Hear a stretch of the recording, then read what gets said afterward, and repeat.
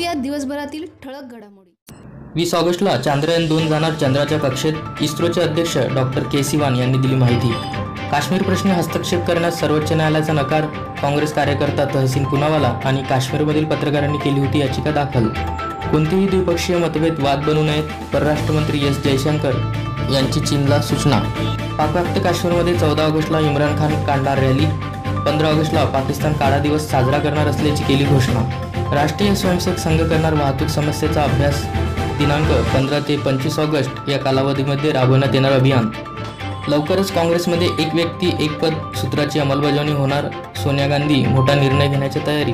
मुख्यमंत्र्यांसह सर्व मंत्री एका महिन्याचा पगार पूरग्रस्तांना देणार, मंत्रिमंडळाच्या बैठकीत घेतला निर्णय। विमान नको, लोकांना भेटण्याचं स्वातंत्र्य द्या, राहुल गांधींचा जम्मू काश्मीरचे राज्यपाल सत्यपाल मलिक यांना टोला।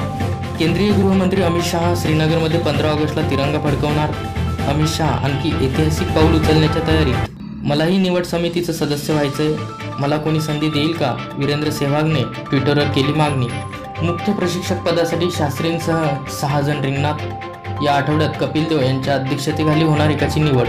4थ्या क्रमांकासाठी श्रेयसच योग्य, ज्येष्ठ क्रिकेटपटू सुनील गावस्कर यांनी दिली माहिती। राणी मुखर्जीचा मर्दानी 2 चित्रपट 3 डिसेंबर रोजी प्रदर्शित होणार, यशराज फिल्म्सने इंस्टाग्रामवर केली घोषणा।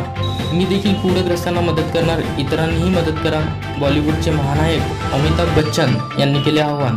पशूंबाबतच्या कौर्याविरोधात कडक कायदे हवेत, अभिनेत्री अनुष्का शर्माने व्यक्त केली चिंता। यांनी केले आवाहन। पशूंबाबतच्या कौर्याविरोधात कडक कायदे हवेत, अभिनेत्री अनुष्का शर्मा